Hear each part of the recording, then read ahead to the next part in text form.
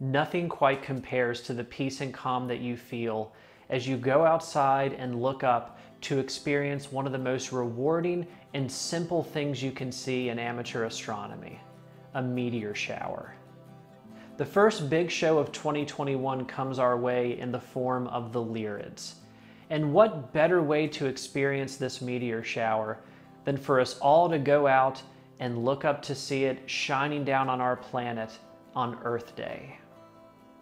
In today's video, we're going to take a look at when and where you need to look to experience the peak of this shower. If you enjoy this video, please like it and subscribe to this channel. But most importantly, let me know of the questions and experiences that you have with the Lyrids in the comments section below. Now let's get started by taking a look at some tips and techniques that'll help you out to maximize the number of meteors you're going to want to see for this year's show.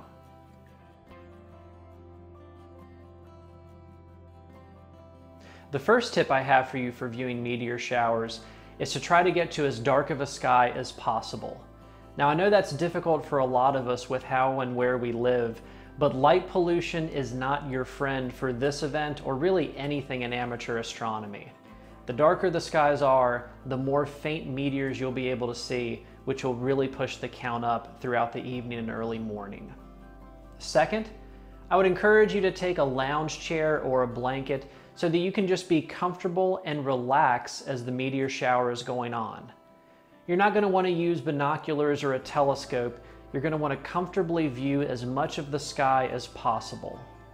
Third, give yourself at least an hour's worth of time to go out and enjoy this show. Oftentimes I'll hear of people that go out for 10 or 15 minutes and complain about not being able to see many meteors. Sometimes these meteors come within a few minutes of each other. Sometimes it can be 5, 10, 15 minutes between one meteor and another. Regardless of the meteor shower, be it the Lyrids or any other throughout the year, give yourself at least an hour's worth of time to go out, knowing that the longer you wait and the higher the meteor shower gets into the nighttime sky, the more you'll be able to see.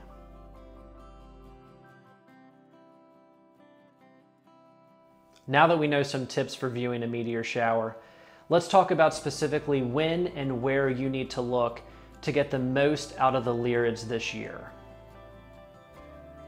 The peak of the shower for 2021 will be on the night of April 21st into the early morning of April 22nd, Earth Day.